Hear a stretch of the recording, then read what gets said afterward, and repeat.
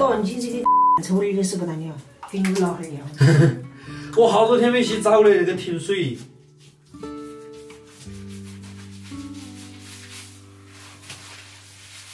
Hello， 大家好，我是简小白，我现在是在家里面。你们有没有注意到我身后的这个椅子哈？这个椅子是我拆车里面的那个座椅，拆来，我爸爸他就用来当沙发用的。因为这个坐着其实挺舒服的，只不过呢，它包的这个床单在这上面有一点不太美观哈。我今天呢又要拍水视频敷衍你们了，因为我要带我妈妈这2天看病，然后去输液。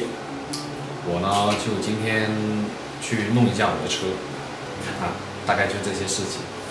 咱们 Let's go， 走，走，走啊，下去，走，安妮，走了。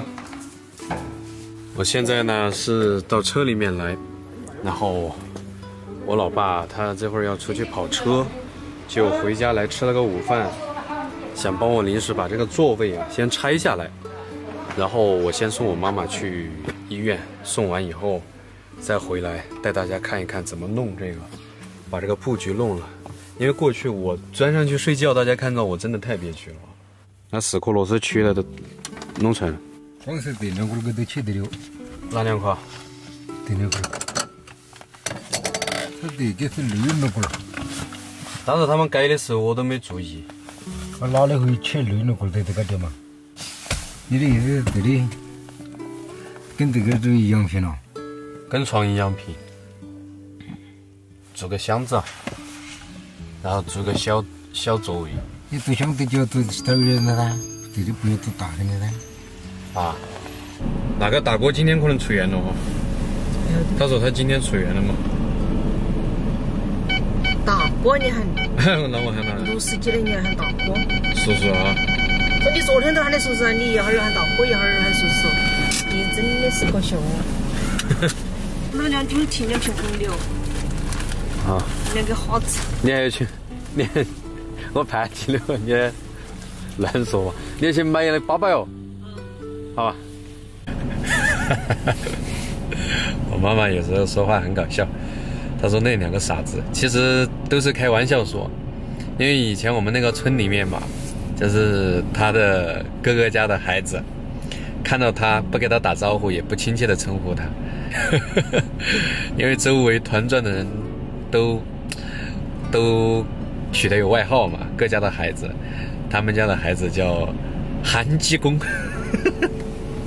就很搞笑，你知道吗？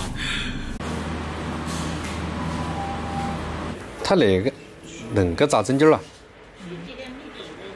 我还是第一次见这个，这样扎针灸。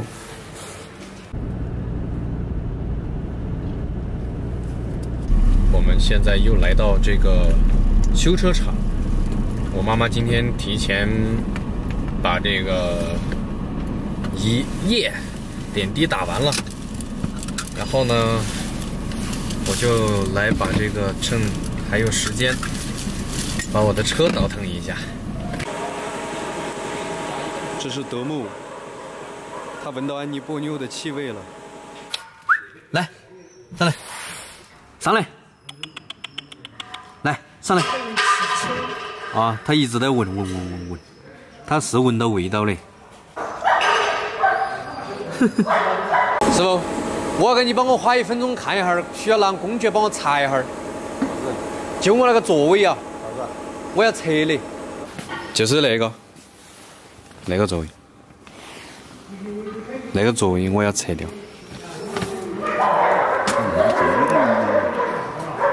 对的。别叫了。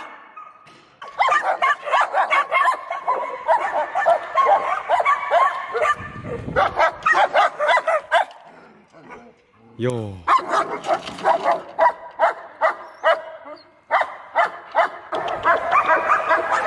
这家伙他以为他们会咬我，他冲过来保护我。那师傅太忙了，我自己拿工具来搞。把这个弄了以后，改好了之后，我就出发了。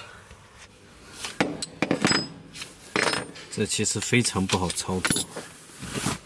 哎呀，这个完犊子了，放不进去。哇，天哪！你们看一下这变态的设计，我怎么放进去啊？我在那里搞了半天，搞不了。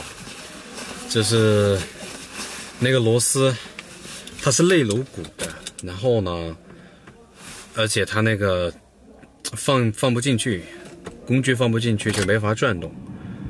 我也不知道当初那个师傅是怎么帮我安装的，这个真的是做的太糟糕了，这个设计。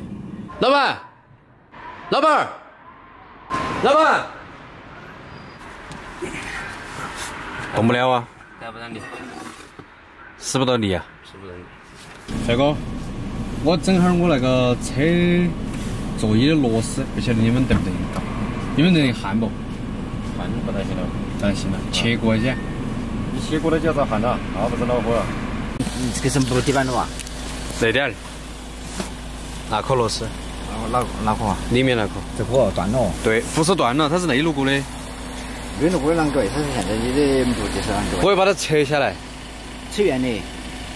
不是扯圆的。工具放不进去啊！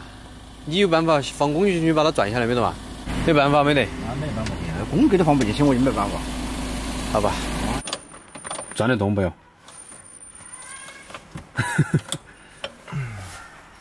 转都转了啊，这个。别的那个毛毛是放在哪个位置了嘛？现在终于找到办法了，原来是底下面，这底下还有一颗螺丝。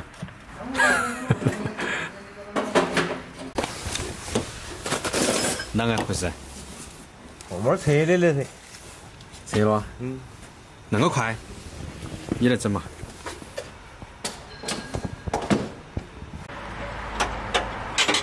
你找到个螺丝没得？找到那颗螺丝没得？螺丝找到了。特别难搞，我今天搞了一下午时间，到处跑地方，就为了弄这颗螺丝。现在天都快黑了，就是这个座椅太大了，把它拆了，改个小一点的，下边还可以放箱子。这样的话，我平时上下睡觉就不用那样弯着腰、佝偻着腰，很麻烦的。改了以后就方便了。你们看到这个凳子哈，它其实很高很高，几乎快和这个顶棚快接触到了。然后改了以后，我以后就是可以头朝到这里就睡觉了，而且可以坐平啊。所以很多改装的方案呢，都是要经过你自己出去不断的尝试，你才能够知道找到适合自己的一个改装的床车的一个方案。你来。让人家你搞完了都我来的。我是拍视频。我今天找了一下午的人，让他跟我搞那个儿，硬是没搞得起个。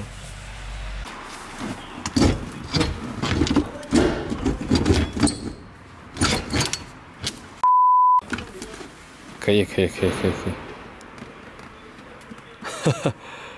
还是你厉害呀！哇，终于拆下来了。就拆这个东西，我搞了一下午的时间，都搞不了他们这个师傅搞定了。可以了哈。好，你看省好多钱啊？这些螺丝要捡起来放好，以后还要用的。哇，我的天哪！清扫出来好多安妮的毛啊！哈哈，师傅，好多钱了？算了，我啷个在这少点钱给你？来，你辛苦了嘛？快点了，手机打开，我钱你